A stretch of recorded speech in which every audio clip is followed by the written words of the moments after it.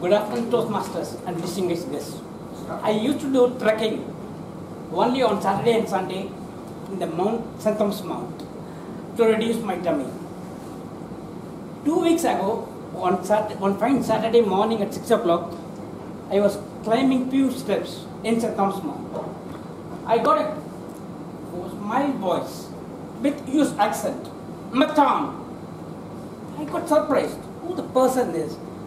Then again he called me, Machan. Then I turned and I looked at him and he said that, do you remember me? It is very difficult for me to recollect who the person was. Then third time he called me with Indian accent, Machan, Venkat, and he called me. I got surprised. Then he said that, you and me studied together in Adyar till 5th standard in the primary school. How can you forget me? And then he started laughing.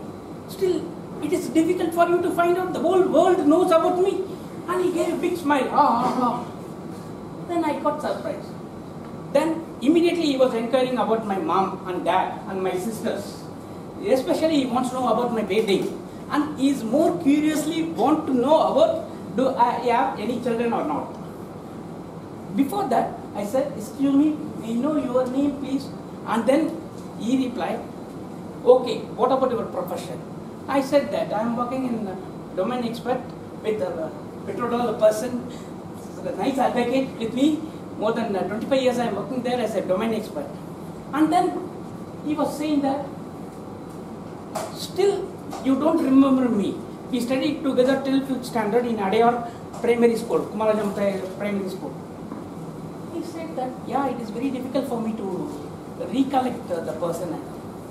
He said that, you are working in the field and you don't know about me. My dear Toastmasters and distinguished guests, you know the person, none other than the person who wrote quote for an email, BCC and CC, carbon copy for email is Dr. Siva Ayyathai. And we were moving, second step, third step, fourth step, and he was saying that, it is very nice to meet you, Venkat, but I have some creative ideas. I'll come and discuss with you tomorrow. I was very much excited, energized, because I met the person, Dr. Siva Ayyathai. On that Saturday evening, I called my close friends as well as my relatives. I was explaining about the incidents. Moreover, I am going to meet the person tomorrow morning at the same place at 6 o'clock. Oh God, you are great. The person who studied with me till 5th standard, now he is a world famous. Next day morning, I was waiting in the Mount, St. Thomas Mount. The security guard called me and he said that the gate will be open at 6 o'clock only.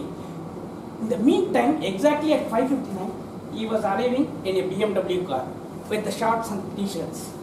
And then we started climbing towards the St. Thomas Mount. He said that, Venkat, I am going to put you as a regional director for Internet Governance Forum. You have to find out about fake websites and you have to travel all over the world.